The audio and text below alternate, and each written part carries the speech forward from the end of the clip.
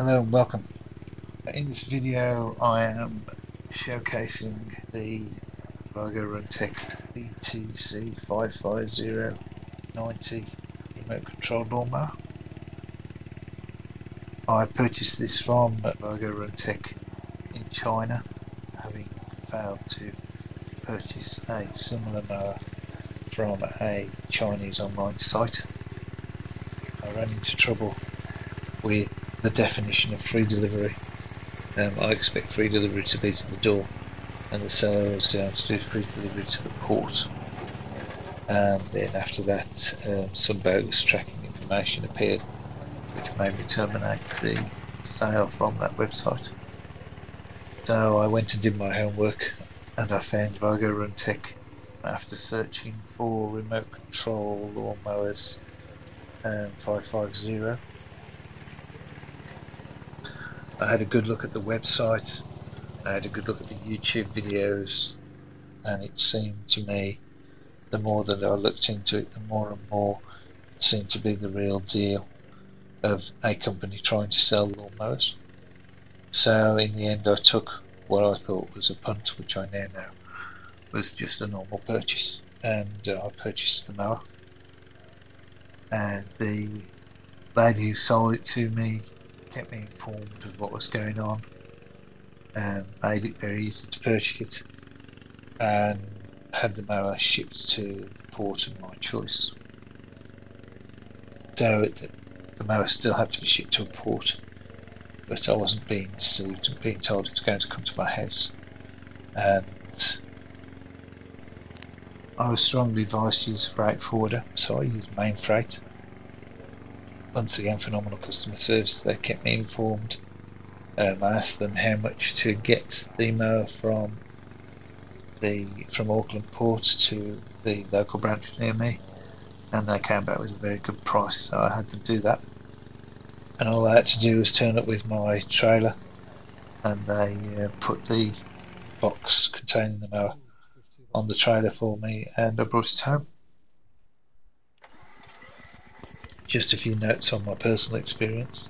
It's a very powerful machine. It's got 2 walking speeds, fast and slow, and then it also responds to the control lever. I used it to cut, as you can see here, thick grass. This grass has not been cut for 18 months. It was on wet ground. With this thickness of grass, I was on full height with the cutting head, and I just put it on crawl. Although it did stall out occasionally, it didn't stall out that often at all. Probably over the period of half an hour, I probably managed to stall it on some thick stuff or nasty undergrowth or a bit of wood that I hadn't seen, probably twice. I had some fun with the throttle lever. I think I left it in a bit too much choke.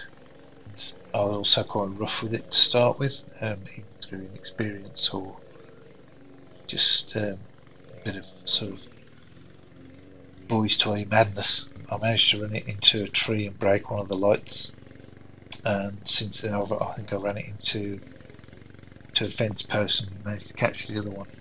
If you're not going to use the lights, then take them off. If you are going to use the lights, then drive carefully.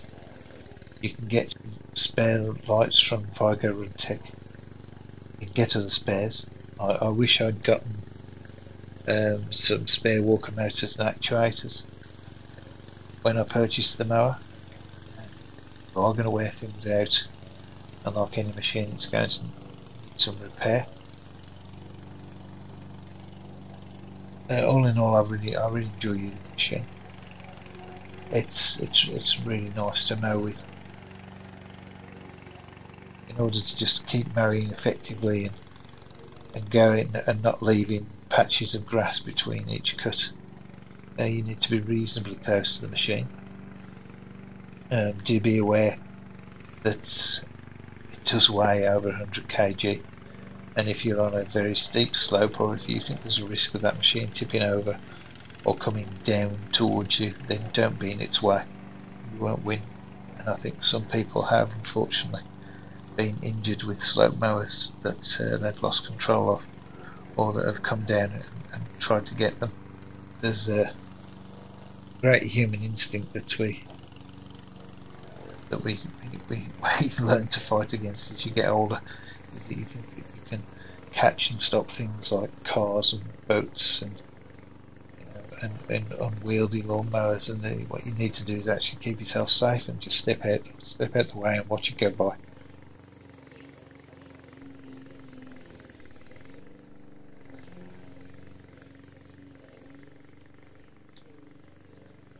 The remote control takes a little bit of getting used to. Initially, it's the button for switching between crawl and walk is in the top side corner on the outer edge, and you can get this mixed up with the one that's just above the forward and backwards controller, which is the deck higher and lower. So you can end up in a situation where you're lowering the deck instead of dropping to crawl, which is a bit detriment because the motor cuts out as you try and cut too deep a grass or start sculpting the ground. This goes away as you get used to the remote.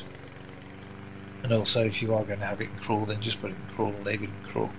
There's no great advantage flicking between crawl and walk if you're on grass that needs to be in the crawl setting.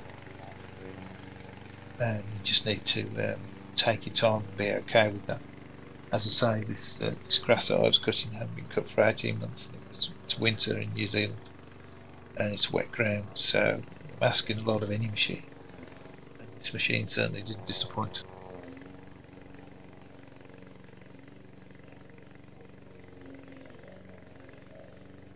And one of the pieces of feedback that I sent back to Vigorun RC is that the throttle lever needs to be inside the body of the machine.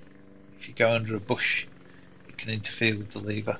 You can hear it happen. Either it pushes it into the choke position, you can hear the change in the engine, or it pushes it so that it goes down to low idle and it either stalls or you can just hear it drop off.